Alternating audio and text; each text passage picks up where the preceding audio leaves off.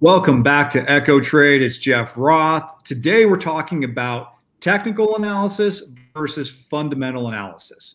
So we're going to kind of give the definitions, but also how you can use both in conjunction to kind of get the fullest picture when you're building your portfolio and you're analyzing equities. So we have Bill Bradford and Sherli Looi from Garrison Bradford to fill us in and guide us through the discussion. So let's jump in. Bill, Sherli, it's good to see you both. How are you guys doing? Great. Nice to see you.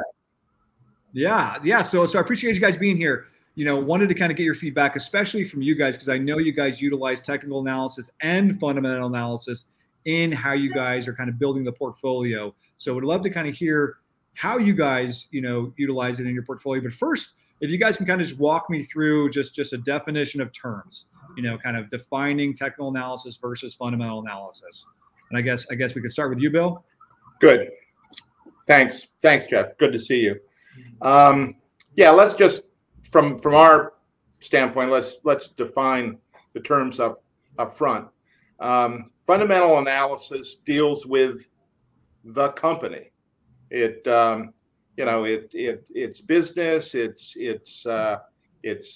income statement, it's balance sheet, it's management. It's all very company specific. Technical analysis is about its stock. It's about the price of the stock, the movement of the stock, trends, volume of trading in the stock. It might incorporate something about psychology related to investors' perceptions of the stock and so forth, but it's very stock specific. So our investment strategy is very company specific. We're not, we don't think a lot about the economy. We don't think a lot about the stock market. We're not trying to decide whether to buy energy stocks because of what the price of oil is doing, or bank stocks because of what interest rates are doing. What we're looking for are great compounding growth stocks, and what we want to do is hop on board and ride that growth through ups and downs in the economy, ups and downs in the stock market, ups and downs in various industries. We want, it's very specifically focused on individual companies, and we use fundamental analysis to find those companies. Gotcha. And Sherli in a moment is going to sort of walk through that process. But then once we found the company, then technical analysis can be a very valuable tool to help you come to decision-making points. What's a good price at which to buy? If you're going to sell the stock, how do you time the sale? So, Sherli, you want to sort of start with how do we find these great companies? Oh, it's easy. I just take a cab around Manhattan and find them. Jokes aside, it's a lot of hard work. It's a lot of paying attention to what's developing in various companies. And it's a lot of research, essentially, kicking tires of each company, understanding their business models, understanding the management style, understanding the marketplace. So we have synthesized these into three main points. One, what is the total addressable market for the company? Is the total addressable market growing? If it is not growing, are they eating the lunch of their competitors? Because then they can grow through market share, increase their market share. So that's number one. Number two, then do they have at least one competitive advantage? Because if you do not have any competitive advantage, how can you keep on selling your products? Your lunch will be eaten by your competitors. But if you have a good competitive advantage, like low cost, you're the lowest cost producer, such as China has as a country, they have attracted all these investments of manufacturing companies from all over the world. because they are able to manufacture and deliver the products. So, or you have a network effect. Why is Facebook, now Meta, so popular? It's a cash cow because they have this massive network effect. So these are all the examples of what we look for, competitive advantage. And that's all well and good, but if you do not have a good management team to synthesize all these wonderful forces together, and not only synthesize them, but has the ability to continue to grow, to compound their growth, and at the same time, reward their shareholders. Now, these three are very critical elements of our fundamental analysis. I would like Bill to expound on the valuation further. Well, okay, so that's, you know, those are the companies we're looking for. They've got a great business with a, you know, some sort of protected competitive advantage. They've got a huge potential market into which to grow, and they've got savvy entrepreneurial management who's working for the shareholders. So the next part of the fundamental analysis is what's, you know, what's the stock worth, and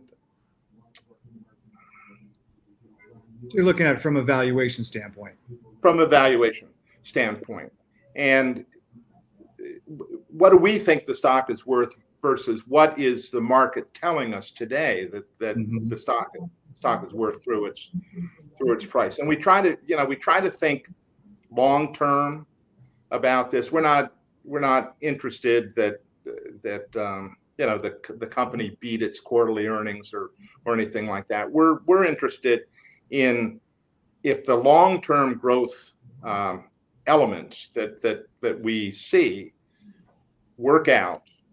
You know, what can this produce in terms of a stock price? So the way we go about this is we take our forecasts for sales, for margins, for balance sheet, for capital spending, and so forth, and we think out a couple of years and think of what an average level of earnings would be given these various elements. They may not be extant today. They may have to develop to get to that point, but this is what's going to produce value in the stock. So we think out a couple years to that, and then we capitalize that using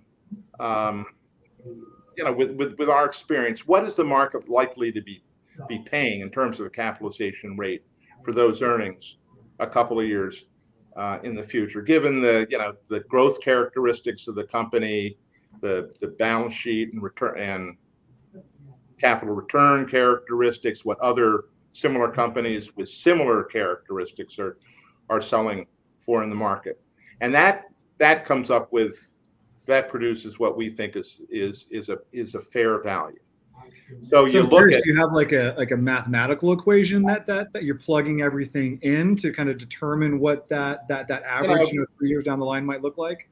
Yeah, I mean, there are elements in this that are similar to the concept of discounted cash flows and so forth, but we're you have to look at it from a sum of the parts. You have to look at it from a discounted cash flow. It is an art. It is not a science. You can have all the mathematical factors, variables in that equation, but if it has no relevance to reality, it doesn't make sense. So for us, we have understood that when, for example, this was in 2015, thereabouts, when Bill, you and I, we were discussing about Amazon. At that point in time, Amazon was trading $180. We see a future value of $3,000. And, you know, simply because we were seeing all the aspects of the business and giving a certain value to the business and say, this can do this, this and do this. And therefore, what is going to be a fair value 5, 6, 10 years from now? Because as you know, we are long-term investors. We use the power of compounding to accelerate, to emphasize, to empower the return on investments. And then once we have determined what companies to own, then we go to the second part. Well, let me just conclude that part by saying you come up with your fair value, which is not a formula. Sherli's absolutely right. It's an art, I think, more than a science. You look at today's price relative to the fair value. If you don't own the stock and the stock is well below fair value, then that's probably a pretty attractive candidate. If we own the stock and fair value happens to be quite a bit below the current price of the stock, then you have to recognize that there's some risk in the stock, and then that's where technical analysis can come in. So Sherli, pick up. And I want to talk about that, but really quickly, I'm just curious: is there a reason? Because you guys are fundamental first. You're fundamental investors, but you obviously, and we're going to get into that, utilize technical analysis in your process. But is there a reason that you guys, focus on the fundamentals first versus kind of the other way around? Of course, you don't want technical analysis to be your only first tool. If that's the case, you can be whipsawed and you will lose all your money before the day is over. Well, let me go back a step. I mean, we've every year we do an analysis of all of the stocks that have publicly traded stocks that have a 10-year record of financial statements, and we rank them by investment performance over that 10 years, and there is just an incredible correlation between long-term growth and long-term stock performance. You divide it into 10 deciles. The top performing decile of stocks have the top decile of growth. The second decile has the second decile of growth, and it just perfect symmetry all the way down to the last decile in growth has the worst stock performance. So that's the model we're looking for. And the way you find stocks that work in that framework is through fundamental analysis. What is it that's going to position a company to grow its sales and earnings over the next 10 years at consistent rates, and that are in the top decile of other publicly traded companies. Yeah, that makes sense. That's why fundamental analysis to us is the starting point.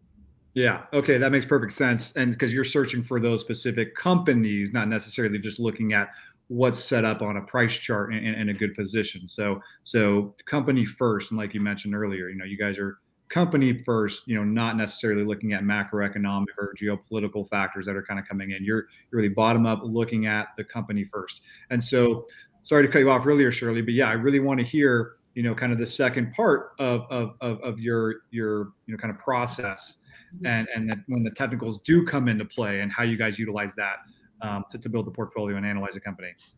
Sure. I would like to share the charts with you. I will use two examples, Microsoft in this case.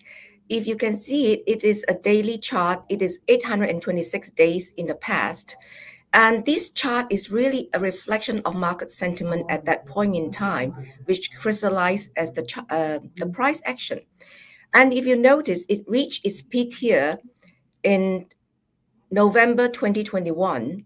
The first peak here is November 2021, and then it dropped down to a low of $200 November, 1 year later. So if you are a technical trader, you don't know the business itself, you will then sell here and hopefully you will know when to buy. But you see there's all these whipsaws in between. So you have to make all these decisions. every day. And you better make sure you are right at least 55% of the time. And you better make sure you make more money than you lose the money, because a lot of traders also practice risk management with stop loss. So if you're not good with trading and risk management, you can lose a bunch of money coming down. Whereas we understood the business, we are long-term investors. We here took some profit off the table right at the first top. And then at the bottom level here, we actually added to our positions. Whatever we took profit here, we added to our positions. And now you notice that Microsoft has broken out of its major. I'm going to change to a weekly chart. You see, Microsoft, this is a weekly chart, and this is over 280 weeks. So Microsoft has now broken up its all-time highs. To us, that's wonderful. It is going to continue forward further. Now, that's what we use charts for. When our position is too large, we took some money off the table near the top. It can never be the top, because you follow the chart and say, oh, it's broken a certain trend line. It's broken a certain support level. Let's take some profits out. And then we are still interested in the company. And now it's much lower than before. In fact, $140 lower, which is a third of the value gone. That was in 2022 as the Fed was hiking interest rate. So what did we do? We want to increase our position in Microsoft again. So we bought more Microsoft near the bottom. When we see we calculate the support levels. We calculate the support levels. If you see this entire beautiful trend line, we use Fibonacci numbers and things like this. We use momentum studies. We use positive divergences, negative divergences with the relative strength indices.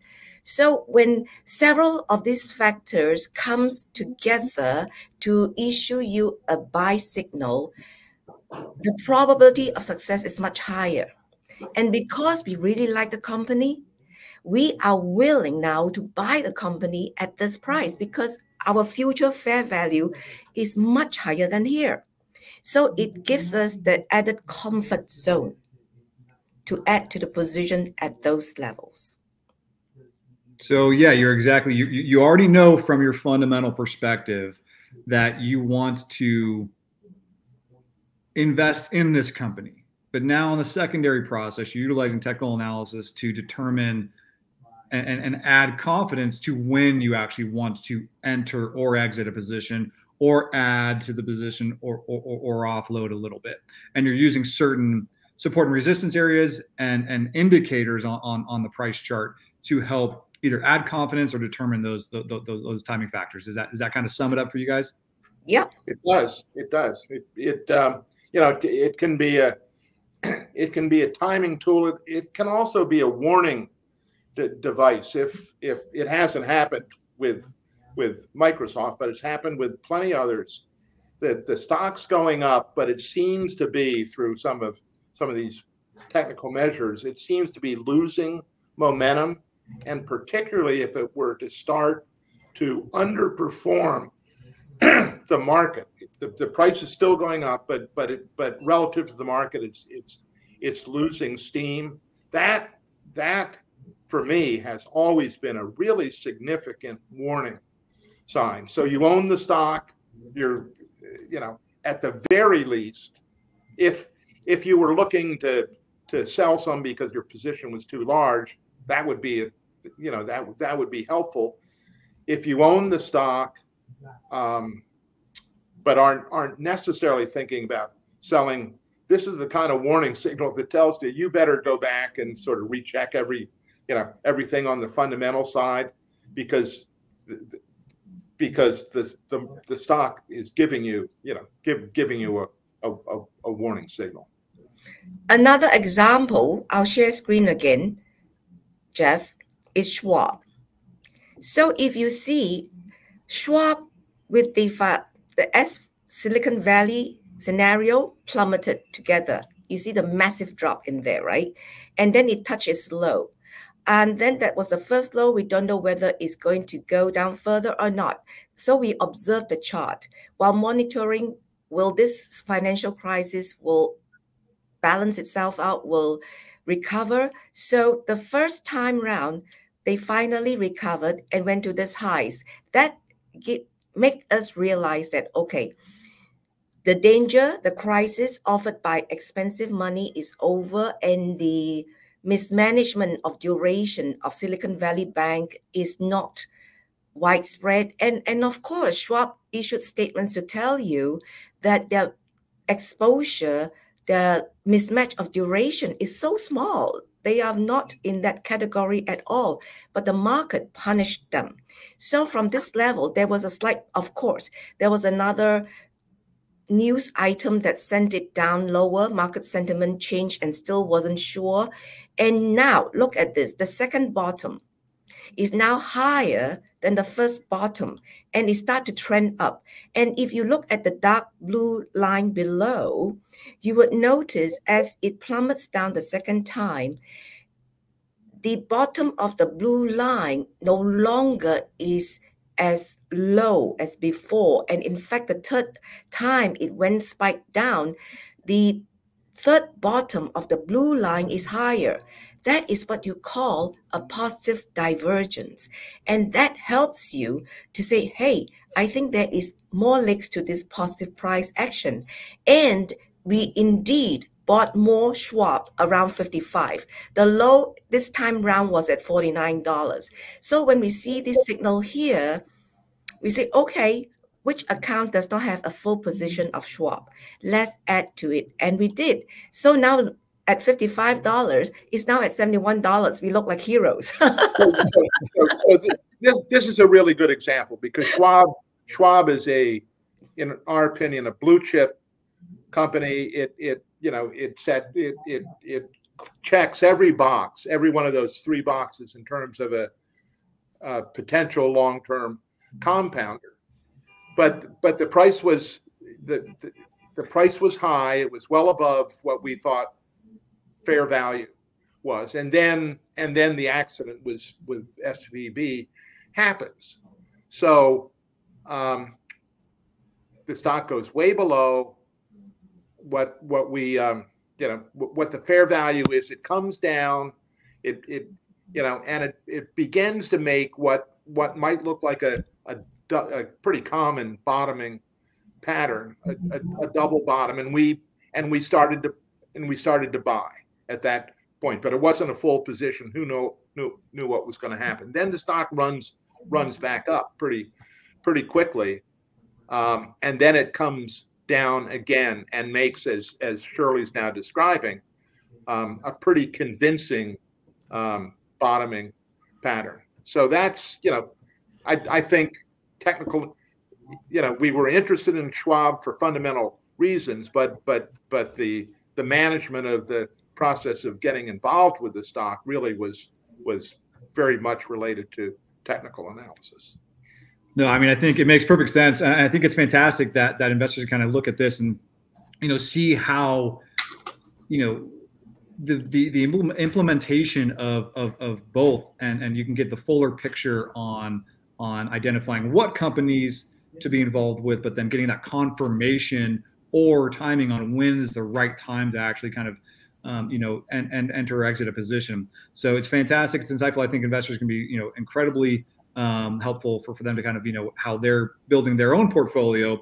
But then again, if you don't want to have to deal with it yourself, you can just lean on the, decades-long experience of Bill and Sherli over here at Garrison Bradford and copy their portfolio, long-term wealth builders in Echo Trade.